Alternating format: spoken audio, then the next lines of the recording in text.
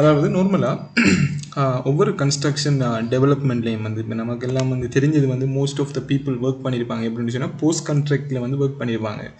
அப்போ ப்ரீ கான்ட்ராக்டில் வந்து எப்படி ஒரு ப்ரொஜெக்ட் வந்து ஒரு ஸ்டார்டிங் ஸ்டேஜில் இருந்து எப்படி க்ரியேட் ஆகுது என்ன விஷயங்கள்ங்கிறமான ஒரு நாலேஜ் ஒன்று கட்டாயம் தேவை. அப்போ நார்மலாக வந்து நான் சும்மா உதாரணத்துக்கு சொல்கிறேன் வந்து நம்ம ஆல்வேஸ் யூஸ் பண்ணுற நம்ம அடிக்கடி யூஸ் பண்ணுற சில டெர்மினாலஜி வந்து கிளைண்ட் கன்சல்டன்ட் கான்ட்ராக்டர். அப்போ ஒரு ப்ரொஜெக்ட் வந்து நார்மலாக வந்து எப்படி ஒரு ஜீரோ ஸ்டேஜ்லேருந்து ஸ்டார்ட் ஆகி இனிஷியேட் ஆகி up to hand over level post contract hand over level வர அந்த ஸ்டேஜில் வந்து most of the people known the post contract. அப்போ என்ன அந்த ப்ரீ கான்ட்ராக்ட் ஸ்டேஜில் நடக்குதுங்கிற விஷயங்கள் அது நமக்கு தெரிஞ்சிருக்கணும். அந்த அடிப்படையில் வந்து நார்மலாக வந்து ஒரு கிளைண்ட் வந்து ஒரு டிசைன் கன்சல்டண்ட்டை வந்து அப்பாயின்மெண்ட் பண்ணுறாரு எக்ஸாம்பிள். அப்போ வந்து இது ஒரு வெல்த்தியஸ்ட் கிளைண்ட் சும்மா உதாரணத்துக்கு சொல்லுவோம். அவர் ஒரு ரியல் எஸ்டேட் டெவலப்பர் அப்படி ஒரு வெல்த்தியான ஒரு கிளைண்ட் ஒன்று யூஏஇ சவுதி. அப்போது கிளைண்ட் சைடில் வந்து கொஞ்சம் பேர் ஒர்க் பண்ணுவாங்க கொமர்ஷியல் டிசைன் லைக் திஸ். அப்போ சும்மா உங்களுக்கு ஒரு ரியாலிட்டியாக சொல்லணும்னு சொன்னால் ஓனர் வந்து ஒரு அரபி பீப்புளாக இருப்பார். அவருக்கு வந்து இந்த கன்ஸ்ட்ரக்ஷன் ரிலேட்டடோ டிசைன் ரிலேட்டடான நாலேஜ் வந்து அவருக்கு அப்ரோக்ஸ் ஒரு 5% இது சும்மா சொல்லலாம். அப்போ அவர் அப்பாயின்மெண்ட் அவரை ரீப்ரசன்டேட்டிவாக வந்து அப்பாயின்மெண்ட் பண்ணுவார். சில இம்பார்ட்டன்ட் பீப்புள் டிசைனை மேனேஜ் பண்ணக்கூடிய பீப்புளை வந்து கிளைண்ட் அதாவது அப்பாயின்மெண்ட் பண்ணுவார். அப்போ அந்த கிளைண்ட் ரீப்ரசன்டேட்டிவ் வந்து அவங்க வந்து அதாவது அவங்களோட ப்ராஜெக்டை டெவலப் பண்ணுறதுக்கு அந்த கிளைண்ட் சார்பாக அவங்க அப்பாயின்மெண்ட் பண்ணுவாங்க design consultant for initial stages. இப்போ அந்த அடிப்படையில் வந்து நமக்கு வந்து கட்டாயம் வந்து இந்த 3 டைப்பான இந்த டிசைன் வந்து ஒரு சின்ன ஐடியா ஒன்று நமக்கு தெரியும். ஃபர்ஸ்ட் வந்து நம்ம அடிக்கடி கேள்விப்பட்டிருக்கோம். அதாவது என்னென்னு சொன்னால் கன்செப்ட் டிசைன்ங்கிற ஒரு விஷயம். Concept design right. அடுத்து வந்து ஒரு செகண்ட் ஸ்டேஜ் வந்து நம்ம சும்மா சொல்லலாம் வந்து ஸ்கீமேட்டிக் டிசைன். அப்போ இப்படி ஒரு விஷயம் வந்து செகண்ட் ஸ்டேஜ் ஒரு டிசைன். அடுத்து வந்து ஒரு டீட்டெயில் டிசைன்ங்கிற மாதிரியான ஒரு விஷயம் ரைட். நான் வந்து ஃபஸ்ட்டுக்கு வரேன் வந்து அதாவது என்ன சொன்னால் கன்செப்ட் டிசைன் வந்து எப்படின்னு சொன்னால் இது வந்து அப்ரோக்ஸ் ஒரு 30%. என்ன இந்த 30% சொன்னால் டிசைன் இன்ஃபர்மேஷன்ஸ்.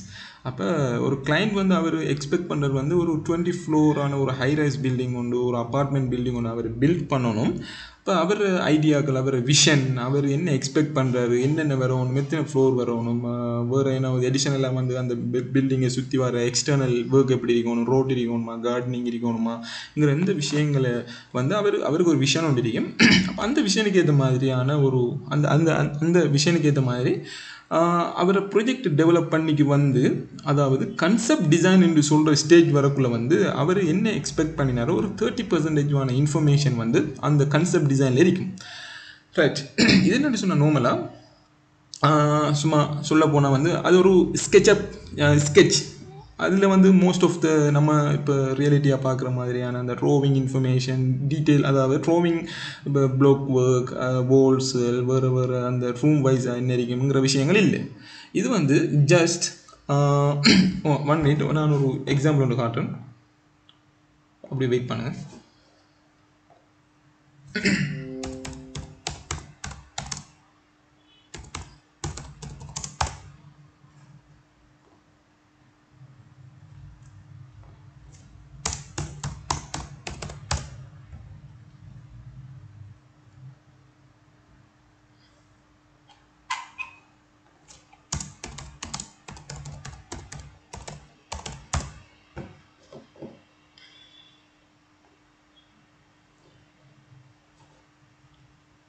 ரைட். நான் சும்மா உங்களுக்கு ஒரு விஷயத்தை சொல்கிறேன் வந்து அதாவது கன்செப்ட் டிசைனுங்கிற விஷயம் என்னென்னு சொன்னால் இப்படியான ஒரு ஸ்கெட்ச் ரைட். இப்போ ஒரு கிளைண்ட் வந்து இப்படி தான் நார்மலாக வந்து இதில் வந்து சும்மா ஒரு ஹேண்ட் ட்ராவிங்கோ அதாவது கம்ப்யூட்டரைஸ் டிஜிட்டல் ட்ராவிங் அப்படியான விஷயங்கள் என்ன இருக்குது. இது ஒன்று உங்களுக்கு ஒரு எக்ஸாம்பிள் பெஸ்ட் அதாவது concept design. This is the concept design என்ன மவுஸ் பாயிண்ட்டை பாருங்கள். அப்போ என்னென்னு சொன்னால் இதில் வந்து அதாவது ஒரு கிளைண்ட் வந்து எக்ஸ்பெக்ட் பண்ணுறாரு ஓகே என் டவர் வந்து என் ஹைரைஸ் டவர் வந்து இப்படி தான் இருக்கணும் அப்படி ஒரு எல் ஷேப்பில் இருக்கணும். அடுத்து வந்து இஞ்சில் ஒரு மெசனைன் ஃப்ளோர் இஞ்சில் ஒரு பெல் இந்த அமைப்பான ஒரு ஸ்லப் இருக்கணும். அப்படின்ற மாதிரி நீ அவுட் சைடில் எனக்கு ஒரு ட்ரீஸ் சம்மந்தமாக தேவை அப்படின்ற மாதிரி விஷயம் இனி அவருக்கு அப்படின்ற மாதிரி படுத்து ஸ்டெப்ஸ் வரணுங்கிற மாதிரி அவர் அந்த விஷனை ஜஸ்ட் இந்த ட்ராவிங்கில் அதாவது இந்த ஸ்கெட்சில் இருந்து நான் சும்மா ஒரு உதாரணத்துக்கு வந்து ஒரு 30% இந்த ப்ராஜெக்ட் ரிலேட்டடான ஒரு information maximum level 30% from 10 to 30%. அப்போ எனக்கு 30% லெவலில் இன்ஃபர்மேஷன் நான் கெதர் பண்ணலாம். அப்போ இப்படி ஒரு பேசிக்கான எக்ஸாம்பிள், ரைட். அப்போ இந்த concept design okay, every thing ஓகேன்னு சொன்னால் இனி அடுத்த ஸ்டேஜுக்கு வந்து மெதுவாக மூவ் ஆகுவாங்க. அதாவது client representative, client meeting and design consultant meeting. அப்போ ரெண்டு பேரும் மீட்டிங்கில் இதுகளை பற்றியான விஷயங்கள், ரைட். எங்களுக்கு வந்து அதாவது இப்படி சொல்ல போனால் அதாவது இந்த கன்செப்ட் டிசைனில் வந்து நம்ம இப்படி இருக்கி. அப்போ எனக்கு நான் சும்மா சொல்கிறோம் வந்து எனக்கு இந்த இன்னும் ஒரு ஃப்ளோர் உண்டு, இந்த மவுஸ் பாயிண்ட்டை பாருங்கள், இந்த இடத்துல எனக்கு இன்னொரு ஃப்ளோர் உண்டு சேருங்க. இல்லாட்டி எனக்கு இந்த ரூஃப் டாப்பில் வந்து எனக்கு ஒரு ஹெலிபேட் ஒன்று விடுது நான் ஃபிக்ஸ் பண்ணணும். சம்டைம் இந்த இடத்துல எனக்கு ஒரு ஸ்விம்மிங் பூல் ஒன்று இருக்கணும், இந்த மவுஸ் பாயிண்ட் பாருங்கள். அப்படின்ற மாதிரி கிளைண்ட் ரீப்ரசன்டேட்டிவ் வந்து சொல்லுவாங்க. இப்போ டிசைன் கன்சல்டன்ட்டில் இதுகளை ரோ பண்ணுற டிசைனர்ஸ்ட்டு. அப்போ அதுக்கேற்ற மாதிரி இவங்களோட மீட்டிங் வந்து டெய்லி நடக்கும். டெய்லியில் ஒரு மேக்ஸிமம் வந்து ஒரு வீக்லி 2 times அப்படி, அது ஒரு ஜென்ரல். அப்போ client representative, design consultant, third party design consultant, அவங்களுக்கு இடையிலான ஒரு மீட்டிங் ஒன்று அப்படி நடந்து வந்து அவங்க டிசைனை வந்து 30% இருக்கிற இந்த டிசைனை வந்து 70% லெவலுக்கு வந்து கொண்டு வருவாங்க, ரைட். இந்த இடத்த வந்து வெரி இம்பார்ட்டண்டான ஒரு விஷயம் வந்து எப்படின்னு சொன்னால், அதாவது டோட்டல் மிடில் ஈஸ்டில் வந்து அது எங்கேயோ கத்தார், சவுதி, யூஏஇயோ எங்கே இருந்தாலும் அதாவது டெண்டர் கால் பண்ணுற டைமில் இருக்கிற அந்த டிசைன் வந்து 98% சொல்லலாம். ஒரு 98% வந்து இந்த ஸ்கீமெட்டிக் டிசைன்லேருந்து தான் அவங்க டெண்டர் கால் பண்ணுவாங்க நார்மலாக. ஏன்னு சொன்னால் அதாவது இந்த 30%லேருந்து ஒரு 70% இந்த டிசைனை பில்ட் பண்ணுறதுக்கு மினிமம் ஒரு 4 months 5 months 6 months சம்டைம் அப்படி. அதாவது ஒரு பிக்கெஸ்ட் கன்சல்டன்ட் சொன்னால் ஒரு 6 monthsக்குள்ளே ரெடி பண்ணுவாங்க. அப்போ அது ஒரு நார்மலான ஒரு டிசைன் கன்சல்டன்ட் சொல்லக்குள்ள வந்து இன்னும் வந்து டைம் பீரியட் இழுத்துக்கொண்டே போகும். அடுத்து வந்து என்ன சொன்னால் இந்த 70லேருந்து மேக்ஸிமம் 95 போகல அப்ரோக்ஸ் 1 year time period sometime consume ஆகும். Because this is the detail design. 95% mean we can visual everything from the design. அப்போ இந்த லெவலுக்கு வந்து போக மாட்டாங்க. ஏன்னு சொன்னால் டைம் வந்து ஃபுல் அண்ட் ஃபுல்லாக வேஸ்ட் ஆகுதுங்கிறதால வந்து என்ன செய்வாங்கன்னு சொன்னால் 70% வந்து அந்த ஸ்கீமெட்டிக் டிசைன்லேயே இருந்த மாதிரி டெண்டர் கால் பண்ணுவாங்க. அப்போ நம்ம ஃபஸ்ட் வந்து விளங்கணும் என்னன்னு சொன்னால், அதாவது நான் ஒரு சின்ன ஒரு எக்ஸாம்பிளை காட்டிட்டு நம்ம மூவ் ஆகும் அப்படின்னு சொன்னால், இப்போ ஜஸ்ட் வெயிட்.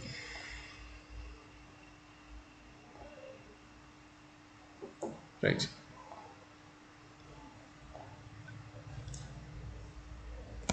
Okay, right. அதாவது நம்ம இப்போ ஒர்க் பண்ணி படித்து கொண்டிருக்கிற இந்த ப்ராஜெக்டில் வந்து டெண்டர் ட்ரோவிங், அதாவது டெண்டர் டைமில் வந்து கால் பண்ணின, அதாவது டெண்டருக்கு வந்து இஷ்யூ பண்ணின ட்ரோவிங்ஸ் தான் வந்து நார்மலாக இந்த டைப்பான ட்ரோவிங் நம்ம இப்போ ஒர்க் பண்ணியிருக்கிறது இந்த ப்ராஜெக்டுங்கிறதால வந்து இப்போ பாருங்கள், இது வந்து இந்த ஒரு இந்த ஸ்கெட்ச் அமைப்பில் தான் நார்மலாக டெண்டர் டைமில் கால் பண்ணுவாங்க. பட் நம்ம வந்து இப்போ கிளாஸ் டைமில் வந்து நம்ம இப்போ பார்த்து படித்து கொண்டிருக்கிற ட்ரோவிங் ஸ்டைலை பாருங்கள். இது வந்து அதாவது ஷாப் ட்ரோவிங், இட் மீன் டீட்டெயில் ட்ரோவிங். அப்போ இதுக்கும் சும்மா எக்ஸாம்பிள் பாருங்கள், இதுக்கும் எவ்வளோ டிஃப்ரெண்ட் சும்மா நார்மலாக ஒரு சின்ன ஒரு ஐடியா வந்து நீங்கள் எடுக்கலாம், ரைட். ஏன்னு சொன்னால் இப்படித்தான் வந்து நார்மலாக வந்து டெண்டர் டைமில் கால் பண்ணுவாங்க. ட்ரோவிங்ஸில் வந்து 75% தான் இன்ஃபர்மேஷன் இருக்குது நமக்கு. அப்போ நம்ம வந்து இப்போ ப்ராக்டிஸ் நம்ம எடுக்கிறது வந்து மேக்ஸிமம் நமக்கு இன்ஃபர்மேஷன் இருக்கு, maximum legend information every thing we have through the ட்ரோவிங்ஸ். So இப்படியான ட்ரோவிங்ஸில் வந்து டெண்டர் டைமில் வந்து நம்ம ஒர்க் பண்ணுறதில்ல. இப்படி ட்ரோவிங்ஸ் நமக்கு கிடைக்காது. இது வந்து அதாவது கன்ஸ்ட்ரக்ஷன் ரிலேட்டட் பர்பஸுக்காக வேண்டி ஒரு ஹை லெவல், அதாவது எஸ்பில் ட்ரோவிங் இது சொல்கிறது கடைசி ட்ரோவிங். அப்போ அந்த அளவுக்கான ஒரு மேக்ஸிமம் டீட்டெயிலான ட்ரோவிங்ஸ் தான் இப்போ நம்ம ஸ்டடி பர்பஸுக்கு யூஸ் பண்ணுறோம். But when we go to the construction industry அந்த ப்ராக்டிஸுக்கு போகிற டைமில் வந்து நமக்கு சில ட்ரோவிங்ஸ் இப்படி தான் கிடைக்கும், ஸ்கீமேட்டிக். அதாவது நம்ம இந்த ட்ரோவிங்கை வந்து ஜஸ்ட் ஒரு ஐடியா அப்படி. அப்போ நமக்கு வந்து சில விஷயங்கள் வந்து எப்படின்னு சொன்னால், அந்த இடத்து சில பாயிண்ட்டு நம்ம சொல்லிட்டு நம்ம மெயின் டாப்பிக்கு போவோம். அதாவது இந்த நம்மளோட ப்ராக்டிஸில் இருந்து நம்ம வந்து சில ஐடியாக்களை கெயின் பண்ணிட்டு இந்த இடத்த வந்து சில டைமில் வந்து இது வந்து 75% தான் இன்ஃபர்மேஷன் இருக்கு. அப்போ நம்மளோட ப்ரீவியஸ் எக்ஸ்பீரியன்ஸ் அண்ட் நாலேஜ் ரெண்டையும் வச்சு நம்ம என்ன செய்யணும் அப்படின்னு சொன்னால் நார்மலாக சில இல்லாத இன்ஃபர்மேஷனையும் நாங்கள் சில விஷயங்களை நம்ம அசியூம் பண்ணணும். சம்டைம் வந்து சில எலவன்சஸ் போடணும். சில டைமில் வந்து இந்த இடத்த இப்படி ஒரு ஐட்டம் இருக்கலாம்ங்கிற மாதிரியான கெஸிங் உண்டு. நம்ம செஞ்சு குவான்டிட்டிஸ் போடணும் எடிஷன் எல்லாம்.